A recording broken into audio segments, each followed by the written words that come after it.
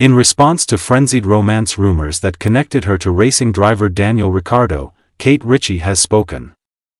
On Thursday morning's Fitzy Wippa with Kate Ritchie radio show, the 45-year-old radio star addressed rumors that she is crushing on the 34-year-old Australian Formula One star. When co-hosts Ryan Fitzgerald and Michael Wipfli revealed to Kate that she had been connected to Daniel, who frequently appears on their Nova FM show, in a recent article, she was left in stitches.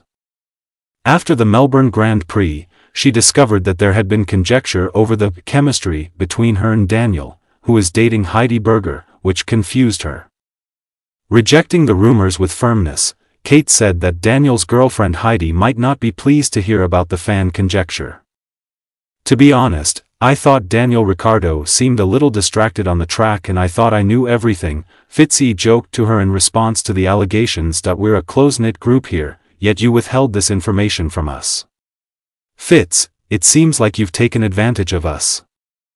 In addition, Kate made light of the photo that had been included with the report, joking that Daniel would be head over heels to see it. "Really, let's be honest," she joked.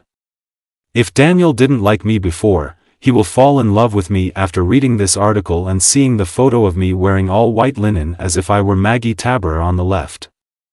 Then Wippa read forth conjecture that suggested Kate and Daniel would make a great match, to which Kate responded in jest, "I mean, hear hear. Daniel enjoys a great relationship with Heidi, his actress girlfriend. Heidi is the driver Gerhard Berger's daughter from Austria."